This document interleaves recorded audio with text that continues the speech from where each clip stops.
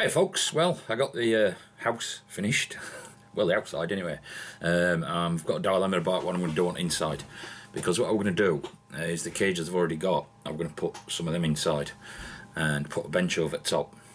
I did think about putting some budgies in but I can't, but I'm going to put a bench on top of that now, but the dilemma I've got is whether to build new cages just across back 50 deep. These are 60 deep and I can't get two in side by side. I could stack two, but so I'm thinking about like cannibalising them cages and putting something in back that fits just across back 50 deep, 2 meters wide, and redoing it like that. So I've got two spare cages basically for hatchlings or whatever, you know what I mean, too many males, sick birds, whatever. But anyway, I harvested my shallots as well, which is a bonus. They did alright. It's raining now like crazy. And a quick look at eggs. I've put them on shutdown. I've separated them. Well, day 13, day 14. It was sort of half a day when I did them, so which was yesterday. And it's nice to be nice, and I'll get on with it. So guys, that's that finished. Well, finished. Outside's finished. I've got to put a handle on it and shutting system. Put all that concrete board around.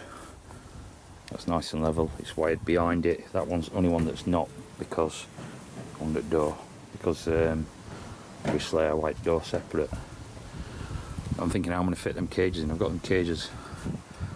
I was thinking about putting some budgies in here, but apparently here you can't, because the budgies poop and the quail might eat it.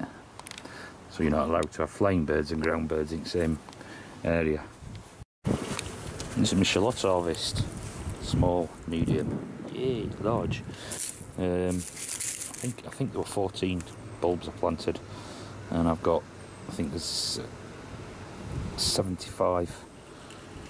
I think there's 75. It's 75 or around 80 bulbs back. So, as much as I'd like to save some of these, I probably won't. But what I will do is the ones that I can, I'll just got to peel them, but I'll plait these into a plait.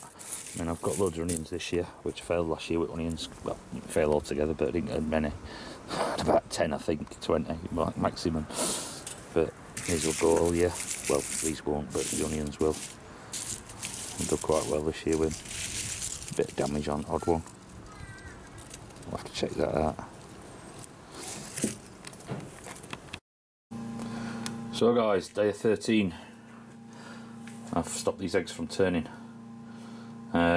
Just took them out of turn. I'll show you how I've organised them. These are clean trays. The one at the back there's got 10 in it now. One of them eggs burst, that were the old eggs, and it was a bit smelly. So hopefully it hadn't affected others that obviously weren't touching them. The ones in the middle, they're the main lot from the cage where Rasputin always were, and that's Rasputin's dirty weekend. So any eggs that remain in them after hatch, I'll be able to tell what percentage I've got, and as they're in that order I've just explained, I'll remember. I'll put the top down.